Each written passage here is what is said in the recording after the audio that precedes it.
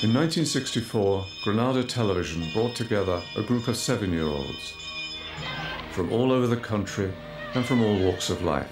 I'm going to work in Woolworths. I read the Financial Times. They talked about their dreams, their ambitions, and their fears for the future. Everything flew up in the air. It all landed on my head. For nearly half a century, in a unique, groundbreaking series of films, we have followed their lives every 7 years. They are now 56. Well, since you were here recently, we've had a new addition to the family. Her name is Mia.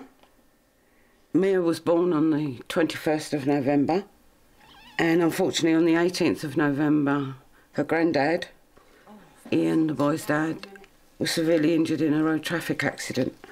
He subsequently died of those injuries. Unfortunately, he never regained consciousness, so he never even met her. But he took a photo of her in his coffin. And I dare say he's looking down saying, ha, got away with it. I've not got all those nights. I'm due to go into the army on the 17th of October, where I'll learn to become a medic. I mean, I can't stop him now. He's 18, he can do what he likes. He can sign on without my approval. But it's a chance he takes, and he knows that there's a possibility that he won't come home.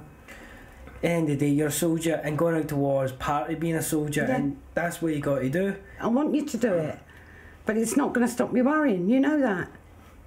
You know that. I took a year off when I had Charlie, and the state kept me for that year. But I went back to work, and although, to be honest, by the time I pay everything out, I'm not actually that much better off, but I feel better.